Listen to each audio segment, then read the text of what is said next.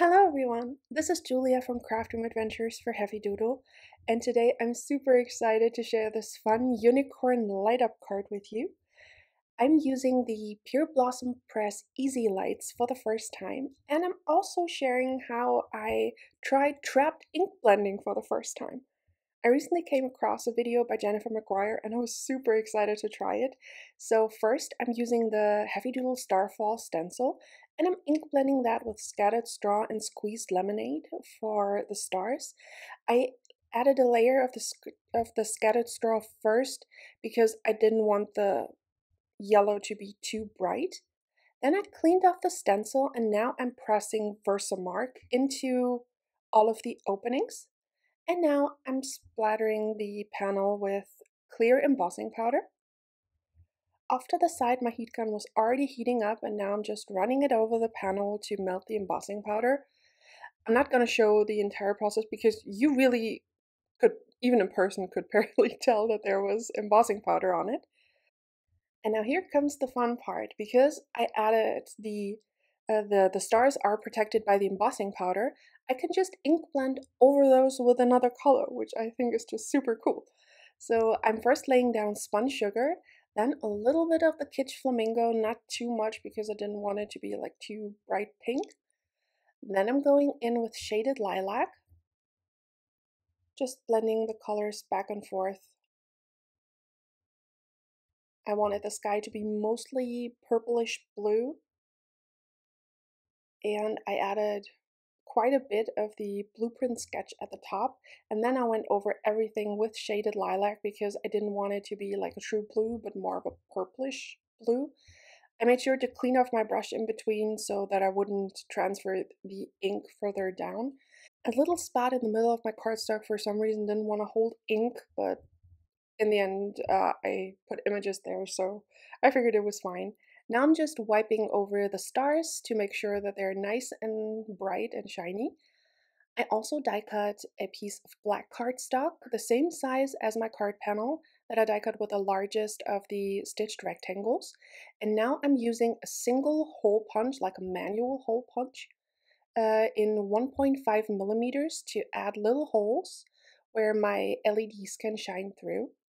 And I lined up both panels using some tape because I wanted to add the black layer so that not the entire panel would light up. I had tried that before and you couldn't just see the stars, but everything was lighting up and not just the spots you wanted.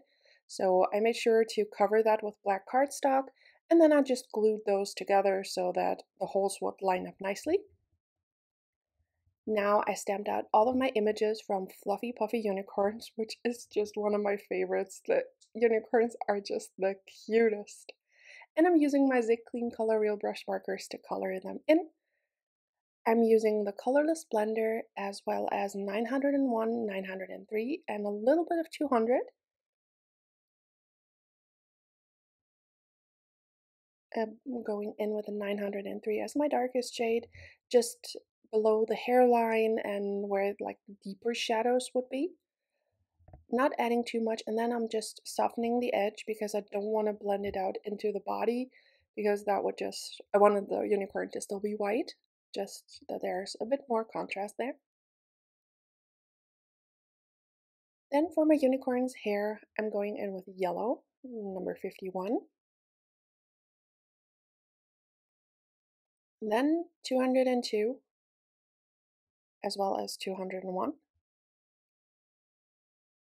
Just blending that out again. Then 83 for my purple. And I try to go with colors that would fit with the background. And then going with 38, which isn't quite the color that I intended it to be to work with the background, but I think it still looks fine. I'm using the same color for the horns, and the rest of the unicorns I'm coloring off camera. And I'm using the same shades as I did before to color in the tail. And for the bottom layer of the tail, I'm switching between purple and the teal. Then again, I'm using the same shades for the rainbow. First yellow, then the pink, and you can always see the caps on screen. just blending the colors out. I didn't pull the color too far into the center because I wanted the rainbow or the colors to still be fairly light, because the background is kind of like a pastel pink purple. Just adding a tiny little bit of the blue because it's very, very vibrant. And then just blending it out.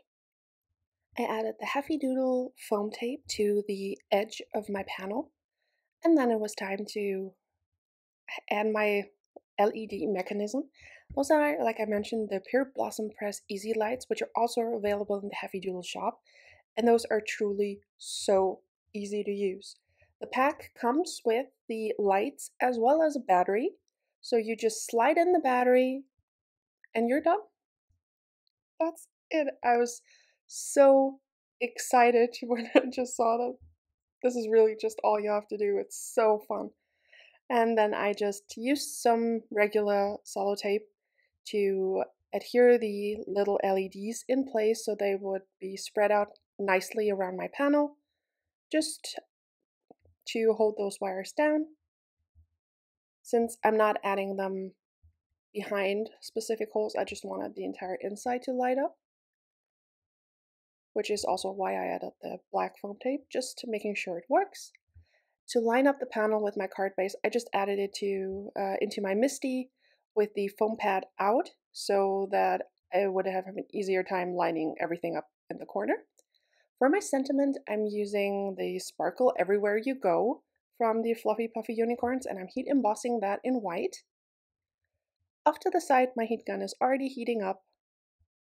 And now I'm just running it over the panel, over the embossing powder until it's smooth and melted. Down at the bottom, you can already see the die that I will be using, and this one is from the Pebble Sentiments, the coordinating or add-on dies, and I'm using my Heffy Doodle die cutting machine to cut them out. And I think this is just so nice to give like a pretty stitching and scalloped edge to my panel. I also just gave the die cut a little swipe with a baby wipe just to remove any excess of the anti-static powder. Off camera, I played with the layout of my little scene, and now I'm just using a little bit of Glubert to add on my images, trying to make sure that I don't cover all of the holes, because I didn't actually plan that before. So I just had to maneuver around my little star cutouts.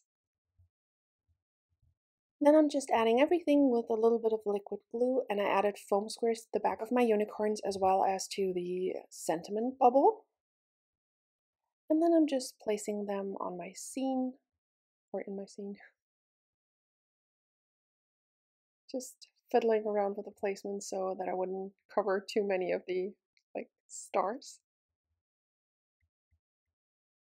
Then I'm also adding a little cloud where you would push the button. I didn't have like a stamp that would say like push, so I will just leave a note inside the card to say what it does. And then I added the sentiment, and this is the finished card. I had so much fun making this. Here you can see the beautiful lit up stars, and I think it's just so fun. Those cute little unicorns are just so adorable, and I had so much fun making this. I loved using the easy lights, as I said, also available at Heffy Doodle. Subscribe to the Heffy Doodle YouTube channel for more crafty inspiration, and I hope I'll see you again next time. Until then, have an amazing day. Bye!